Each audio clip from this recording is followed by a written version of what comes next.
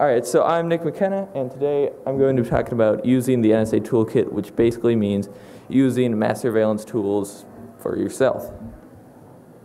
And what that entails is basically two different schools of tactics, and those are Dragnets, which are things that just sit there passively and either collect or inject packets, so they change what you see when you browse the web, or they will just collect what you see when you browse the web.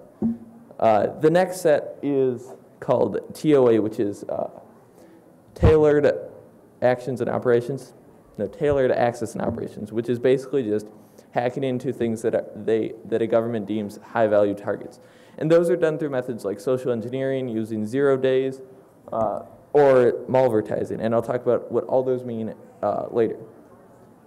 But for now, I'm going to start with Dragnets. So, as I mentioned, Dragnets are anything that sit there and collect what you're doing on the web. So they just sit there and they see you're going here, and they see everything about you, and they kind of build a dossier on you. And because of this, because of the position that ISPs are in, which I'll talk about in a moment, ISPs are very important to attacks like this. And because of that, governments like to have very strong relationships with ISPs. So what is an ISP? An ISP is it's your internet service provider. So you send, I want to go to google.com, and it figures out where that is, and it takes you there. And it returns everything, and it gets all your requests as well. So why do they do this? They do this because ISPs are in a very interesting position because they are between you and where you want to go.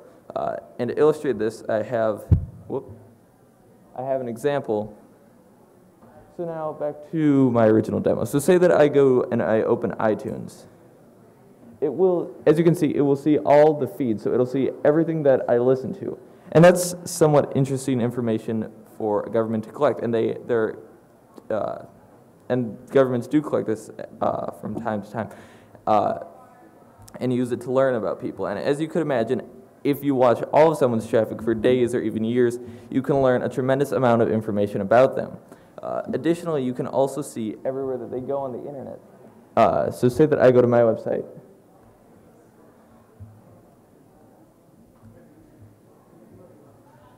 As you can see right there, it shows my traffic. But anyways, you can inject things into the browser, and that's one of the reasons that the position of an ISP is very important to someone that wants to do mass surveillance.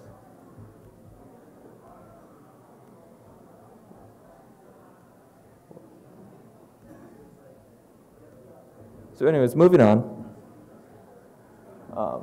So just to recap, the position of an ISP is important because you can see everything that someone does, and you can inject stuff into what they see. So you can both see what they see, and you can change what they see. All right, so one example of this happening is something done by GCHQ, which is a British intelligence agency, and that program was called Squeaky Dolphin. It was where the government recorded everything that users did to try to figure out who they were and what they did, which is somewhat scary. And to summarize, here's a quote from Chris Segoyan about it, and that quote is, the UK government's monitoring of Facebook likes and YouTube video views arguably impacted a huge number of people who the government knew were doing nothing wrong. They'd collected bulk data and saw this as a way of getting useful analytics. So how they do it is two words, and they're not leap hacks. The two words are 0 days. So 0 days, 0 days are exploits for which there is no fix. So you can infect anyone running a service if you want to. So infections happen generally on a mass scale and generally only by very corrupt governments. So Syria and other people that are trying to maintain control of their citizens. So this, and it becomes very scary what they'll use them for. So generally it's used for more enhanced data gathering. So things like how you can take all of someone's passwords with something called the Keychain Dump. So what that does on OS X is it allows for an attacker to get all of a user's passwords. And this is a backdoor left, it was put in by, it's unknown which government, but it was put in by a government. No, here we go. Okay.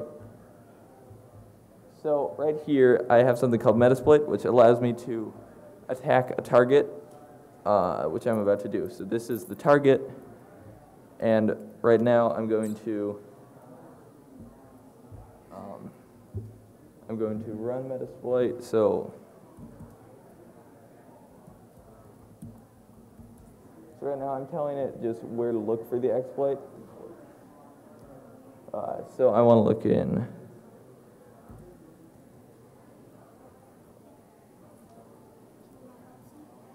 What? Yeah. And then, so these are a number of exploits for older versions of OS X. Whoops.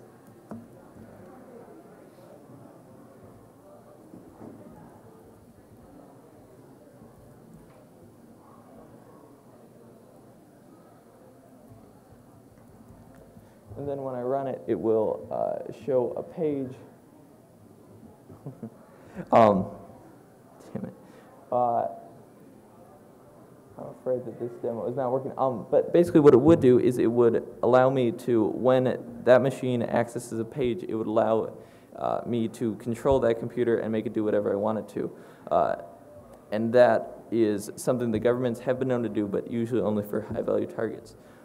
So if you want to learn, this was kind of just a quick recap of what governments can do. And if you want to learn how to do these attacks, I'm doing a demo over there now-ish. Thank you.